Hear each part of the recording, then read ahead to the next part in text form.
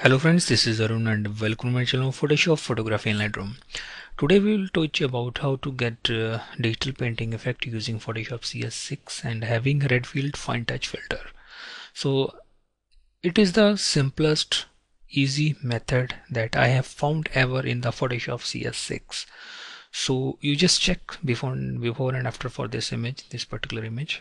This is the original image that I have taken with the camera, and this is the painting effect. So this is the original size. This is panoramic image, and if I zoom this, then you can find out it is having digital painting effect. So this is before and this is after. So let's see how to get this type of effect in Photoshop CS6. So select your layer, original layer, and then go to filter, then Redfield, then fine touch. Click on fine touch.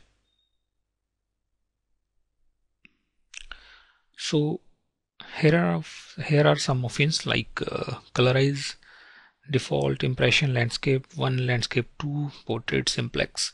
So I've used this landscape 1, then click on OK. So after applying this effect, then you will get this result on the separate layer. So I hope you have liked this video, and this is the very simplest method, and many students, they want to learn digital photo, digital painting and digital drawing. So it is very difficult to manual draw image or anything else. It requires a lot of practice, and you should know about the manual drawing. So this is the Redfield fine touch filter, and you can download. So this filter is totally free, and you can download from the Redfield plugins.com.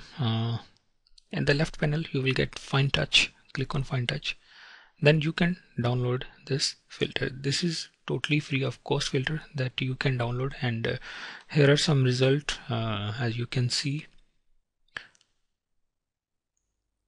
So I hope you have liked this video, and kindly continue with Arun's creation, and please subscribe my channel for more updates. Thank you friends, keep watching Arun's creation.